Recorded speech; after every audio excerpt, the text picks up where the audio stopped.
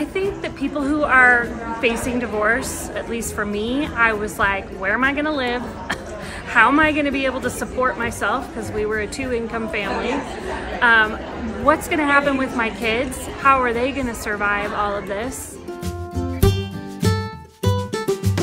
Will I be okay? Now what do I do? You know, will I lose my friends and be upset about that? Or what's my next steps? When you got divorced, what were your fears? What do you think people fear? Being able to make it on your own with children, of course, yeah. The big focus of my divorce was the financial, but it was also the kids. I worried, was I making the right decisions for them? Take a breath, take it in. It's going to be okay. It's going to take time. Find your support team and you get people around you that have been there, done that can support you and remind you that you're gonna come out better on the other side. You can stop in the moment and say, wait a minute, do I want to behave like this? Do I want to involve my kids too much?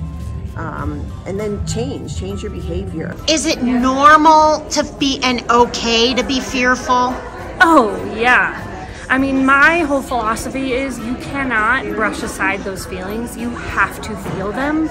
You have to feel that fear so that you can move through it and get to the other side.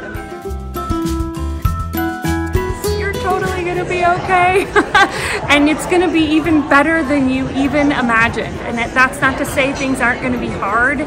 You are gonna have some hard things, but you are stronger than you think you are. Not only are we okay, but the kids are thriving, so just hang in there. And that's something that, you know, we're able to assure people because we have gone through the process. I was better than okay. So yeah, I think you just have to realize that there's other stuff out there that you can jump into and dive into, and you can create a new you, a new me.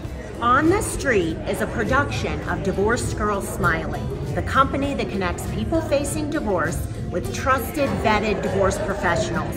We're also a website, a podcast, a mobile app, and I offer the free consult.